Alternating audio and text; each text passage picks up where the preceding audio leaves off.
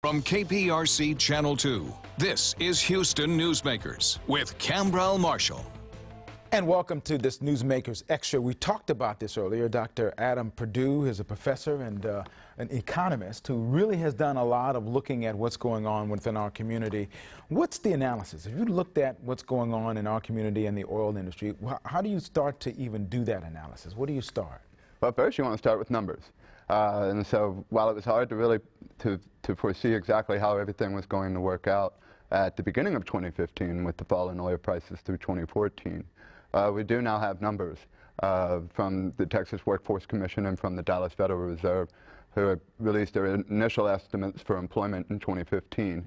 And they show positive employment growth of between 17 and 23,000 jobs in Houston. But see, we see headlines all the time about companies laying off hundreds and thousands of people, and so where does that imbalance come from? Well, I mean, we had been growing a lot faster. Right? Okay. So from 2011 to 2014, we were adding approximately 100,000 jobs a year.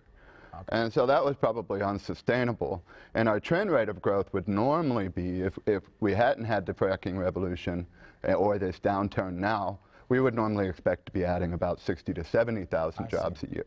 And so we're growing much, much slower because upstream oil and gas, which is the rigs that are out there in the field actually getting the oil out of the ground, that is still a major part of the Houston economy that drives the rest of the economy. And so as it's been shrinking, it's definitely going to slow our growth down.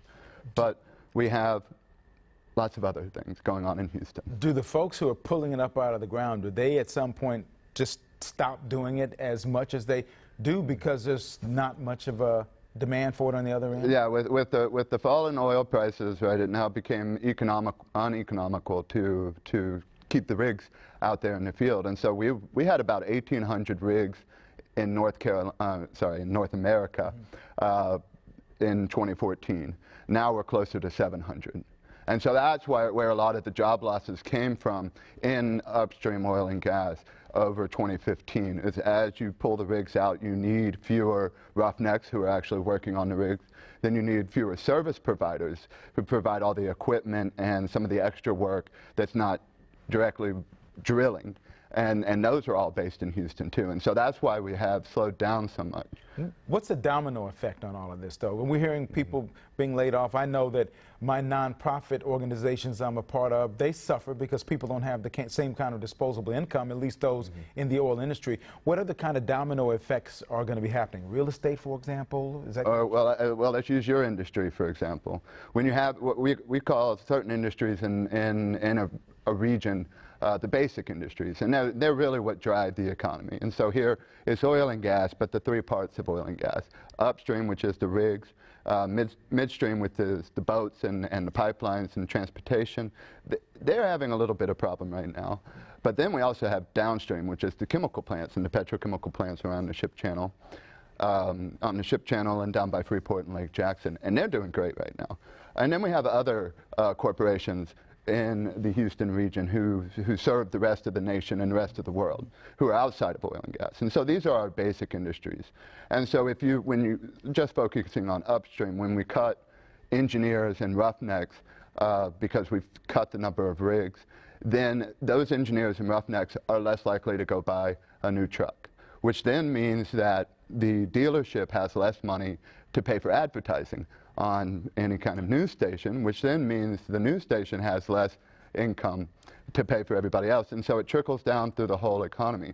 And so what has happened is we've had enough strength in the petrochemical complex and in other parts of the economy that serve the rest of the nation, which is growing pretty well right now, to balance out the losses in upstream. You know, I find it's difficult for me not to be happy when I'm filling up my gas tank for $1.40 a gallon. I mean, I got to be happy about that. But then on the other side of the coin, it's hurting other things. Can you see a bottom, you know, in this whole process, this bottom? Is there a bottom there that we can start seeing the bounce back up? Is there any way to analyze that or not? Well, it's extremely difficult. And really what we've found is the best way is to just look at the futures market. The futures market is very bad at predicting what the price of oil is going to be, but it's better than everything else because it takes on anybody what everybody thinks is collected in the current futures market. And so it's very hard to call the bottom, but what I can tell you is what we'll have to see before we start seeing oil prices start going back up. And what is that? And so right now, estimates for worldwide supply are approximately 1 to 2 million barrels per day in excess of worldwide demand.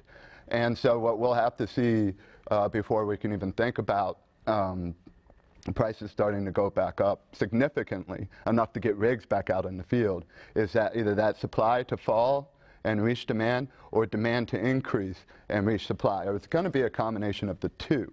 And so the IEA, the International Energy Association, or agency, sorry, says that we have about 1 million barrels per day in excess of supply, and that global growth in demand will be about 1 million barrels for this year. Mm-hmm. And so then if they're correct, then we should be seeing a balance at the end of the year.